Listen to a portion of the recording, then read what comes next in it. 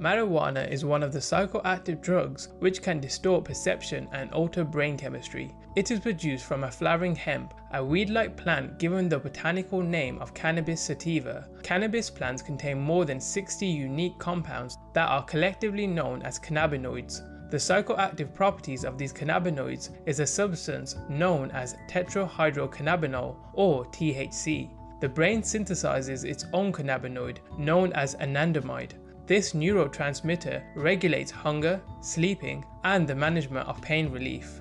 In high quantities, this neurotransmitter can be associated with preventing epilepsy as well as regulating immune responses. It has been shown to reduce the rapid division of breast cancer cells. THC mimics the effects of anandamide, and depending on the amount of THC consumed, its effects can be at a much larger scale. THC acts on excitatory pyramidal neurons, which are found in areas of the brain including the cerebral cortex and the hippocampus. Marijuana acts at the cannabinoid receptors of the presynaptic membrane. It stops the influx of calcium ions entering the neuron, therefore it stops the release of the inhibitory neurotransmitter called GABA. This results in constant firing of the pyramidal neurons, which is why certain thoughts and ideas can be magnified to a large scale and given a profound meaning when on the drug. A person can get lost in this train of thought along with any sense of time. The drug can be separated into 6 stages: the high,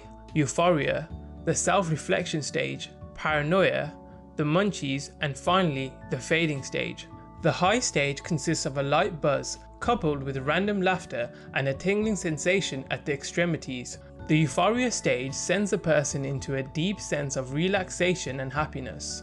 During the latter end of the stage and the beginning of the next stage, which is the self-reflection stage, a great level of contemplation may take place, where you begin to question life, its purpose, the endless universe, and the very nature of reality. Not everyone may experience this next stage, but paranoia can affect some. It does depend on one's personality, mood, and social settings. The stimulation of the CB1 cannabinoid receptor can significantly increase the person's appetite, which is the stage known as the munchies. The fadeaway stage is the final stage, where the effects of the drug begins to wear off, with the person often left fatigued and wanting to sleep. Marijuana can affect a person's social state. Depending on the person's social tendencies, a person can have an increased desire to be with others or either distance themselves from everyone and may feel alone and secluded. This type of social withdrawal can be exacerbated with chronic use. Thanks for watching. Don't forget to like, comment, and subscribe.